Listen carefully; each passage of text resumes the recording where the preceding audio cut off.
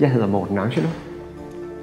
Jeg maler på døde dyr. Jeg ved godt, det lyder lidt bizart, lidt mærkeligt, men for mig giver det bare fuldstændig mening. Og det gør det så måske i særdeleshed, når jeg nu står her sammen med den her lille flok af mine bemalede venner.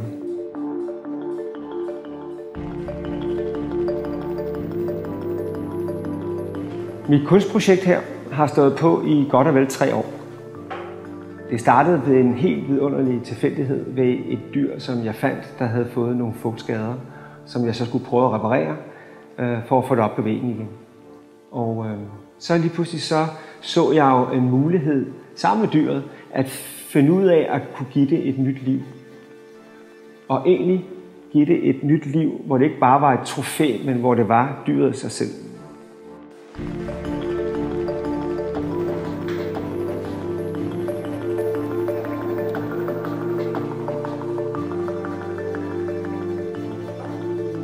Dyrene her, jeg står sammen med, er nogen, som jeg har fået på forskellige vis.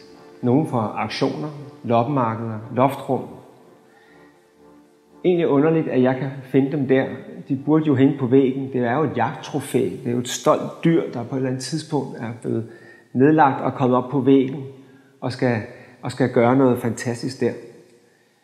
Men det er jo sådan, at det ligger i en jægers natur, at man jæger jo noget endnu større, noget endnu flottere.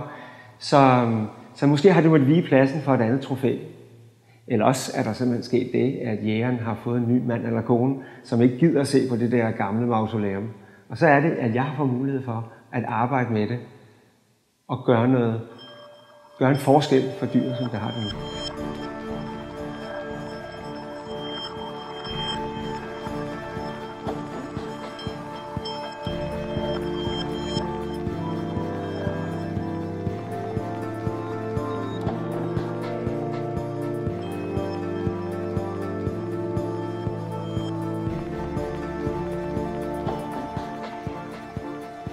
Jeg ved egentlig ikke med sikkerhed, hvornår jeg egentlig startede med at male.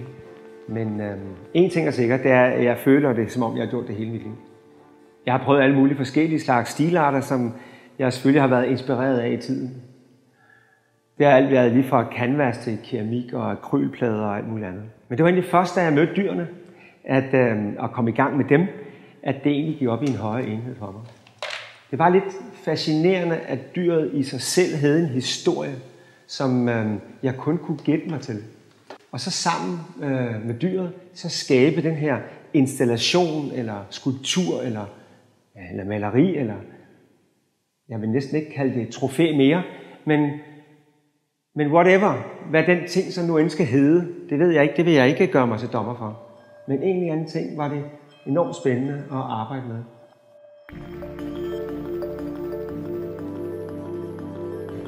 Siden 1985, der har jeg arbejdet med reklame, branding og kommunikation for alle mulige forskellige slags brands. Og det er nu engang sådan, at når man gør det, der er det meget, meget vigtigt, at man kører en helt ensartet, stram storytelling, så modtageren ved helt præcis, hvad man vil med sit budskab. Her der er det lidt anderledes. Jeg vil en ting, men beskueren behøver ikke at være fuldstændig enig med mig. De må gerne danne deres eget billede, deres egen historie inde i hovedet. Deres egen lille fantasi. Det er helt fint for mig. Men en ting er helt sikkert, det er, at jeg håber på, at vi i fællesskab kan genfinde respekten for det her smukke, prægtige dyr. Den respekt, som det fortjener naturligvis, og forhåbentligvis med den samme respekt, som jægeren i sin tid udvalgte det på savannen og nedlagde det og gjorde det til et trofæ.